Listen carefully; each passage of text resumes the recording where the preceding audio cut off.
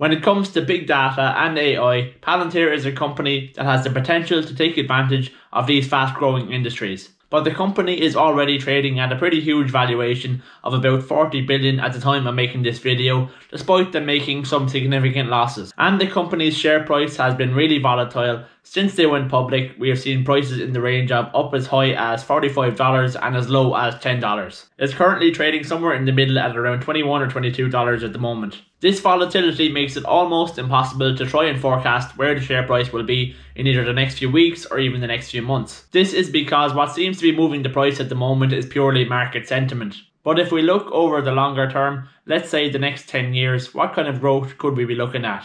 One way we can actually do this is by trying to estimate how much Palantir's revenue will actually grow in percentage terms year on year. Once we then have the revenue, all we have to do is try and look for a multiplier of a very similar company to Palantir and then apply that to their revenue to try and work out the estimated market value in 10 years time. This was a method used by Jonathan Weber in a recent Seeking Alpha article. I am going to take this approach just a step further and apply a few different scenarios to his calculations just so we can get an idea of the potential future growth of Palantir. And just a disclaimer, as always, nobody has a crystal ball. These are very rough estimates of what could happen in the future, all going well for Palantir, but nobody knows what may happen. The difficulty in forecasting Palantir's revenues is that they have two different types of customers.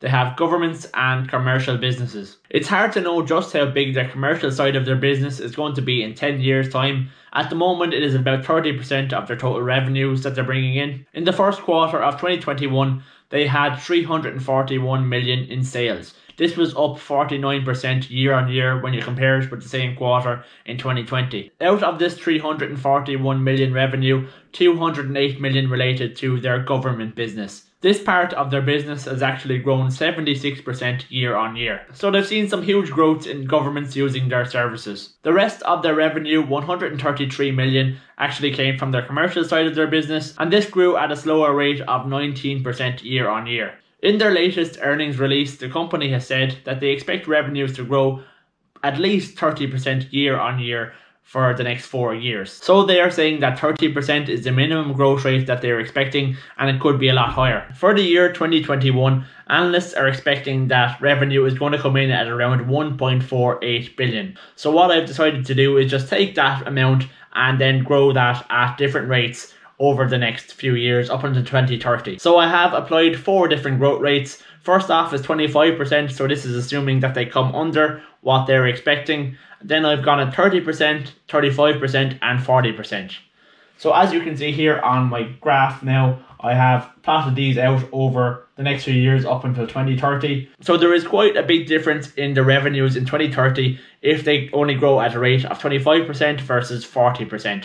So at a growth rate of 25%, by 2030 they would have revenues of about 11 billion. But on the other hand, if they had growth rates of up to 40% on average, then we would be looking at revenues up around the 30 billion mark. Then once I had my revenues in the year 2030, I applied a revenue multiplier to try and work out what the market value of the company will be at that time. In the Seeking Alpha article, they use Microsoft as a comparative company. So Microsoft has a multiple of 13. So that means that the market value of the company is 13 times its annual revenue. I then applied this same multiple to the revenues that I had just previously calculated, and here are the results.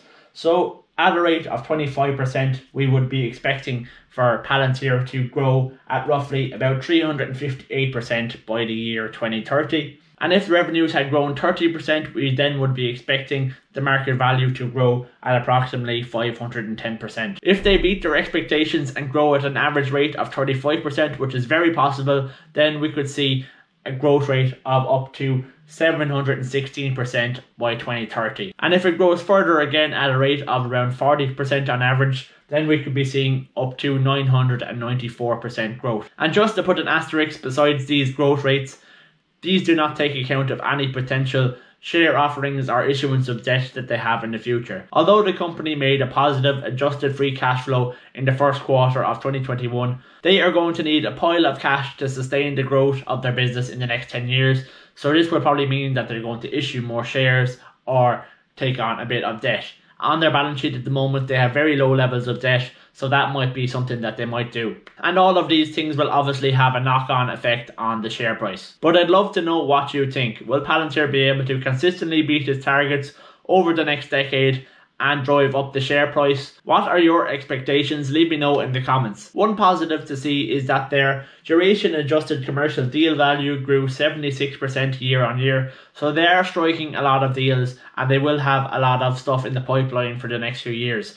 So it is not like they're just starting from scratch, going out looking for all these deals now. They have a lot of stuff in the pipeline for the years to come. That makes me think that they will have no problem in beating their targets, at least in the short term. So that's pretty much it for my video today. I hope you enjoyed it and found it somewhat useful. If you did, I would really appreciate it if you hit that like button and subscribe to the channel so you keep up to date with all the latest videos. I'll talk to you guys again soon.